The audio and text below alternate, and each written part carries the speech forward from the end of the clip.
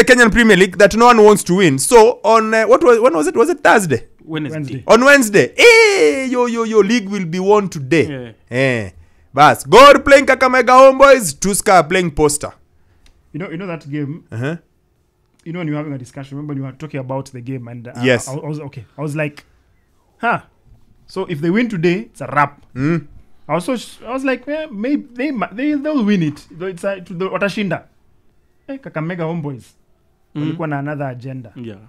So which is good as well because the thing is there's a league that is just routine, just typical, doesn't have, it needs to have a bit of spice. And I like the fact that when they won that game, they lost that game rather, it meant Sunday itakuwa very interesting. Yes. And there were what caught my eye is the mind games in the run up to the game. Of course, the Kakamega Homeboys owner saying, I've tapped all my players' phone calls, I've tapped the coach's home. Nobody from Gor can call them to try and influence the game in any way. You know, those kind of things are what makes the games enticing. He even told the Nation writer, even you, I know you've called my coach 3 times. I'm monitoring it from my phone. Of course, it was a lie, but he was just trying to spice up the event. And then he got the win. He said, I'm going to win tomorrow. He got the win, and there was a lot to that Gor fans had to say about that. Maybe we'll talk about that later. But it brought, as Bernard rightly says, it brought the league to the final game of the season. One way you have to know that a league is competitive is when it's decided on the final day. Now there's everything to play for. Mahia have 67 points from 33 games. Tusker have 66 points from 33 games. Mahia have a goal difference of 49. Tusker have a goal difference of 41. So as it is, Gor an outright win, it's done. If they beat City Stars in the final game, it's done.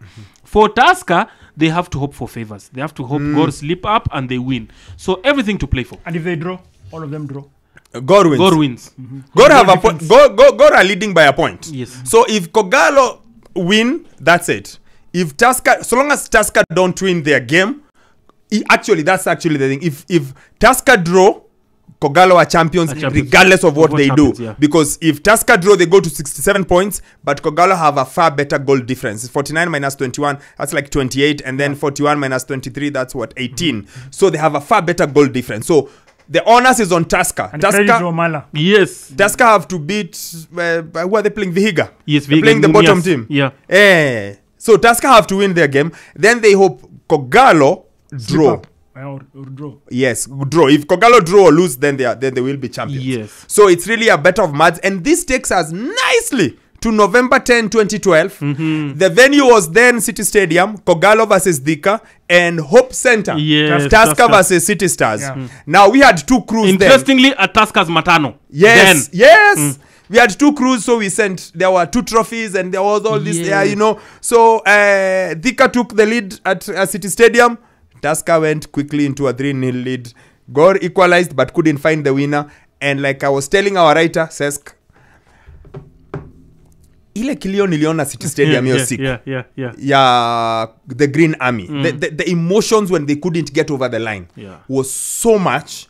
And then the pressure, because that's the day when Kogalo had the t-shirts, printed the t-shirts of we are champions, and they were worn on the day of the game before they actually won.